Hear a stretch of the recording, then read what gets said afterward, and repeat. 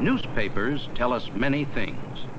They tell us what is happening in our own community and in other communities all over the world. They tell us in news stories. This is how a news story gets into the paper. This is cool. I'm Sam Patricus. I founded The Compass in 2010 with no intention of ever being on camera talking about it.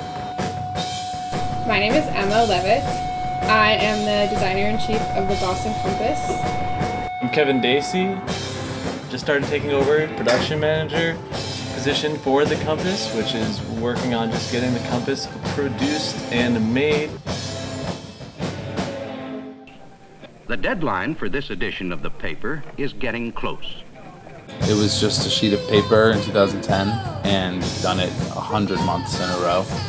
All sorts of people bringing different things to it. It has changed organically and grown in various ways that I never imagined by the virtue of people coming in and putting their stamp on it, making something out of it. It's like a freak flag out there that other people can see. Connects people, how it can, like, I don't know, open up this whole world to you that you didn't even know existed before.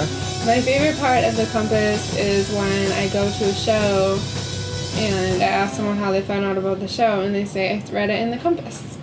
Having this newspaper in the stores or in the cool places that actually support our culture and connect people that otherwise would not find each other.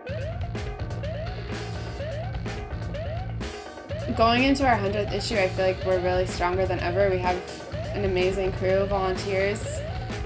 I feel more confident about the Compass, and I think we're ready to rock it out into issue 200.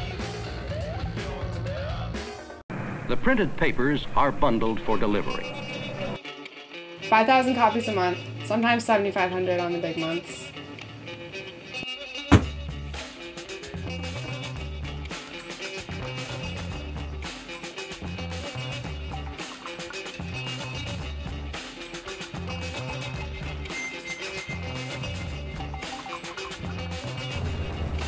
Newspapers are sold on the streets.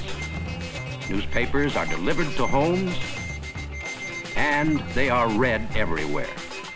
Fringe arts activity that is unrecognized, sort of, by mainstream culture, and that isn't going anywhere. And that's what the Compass represents.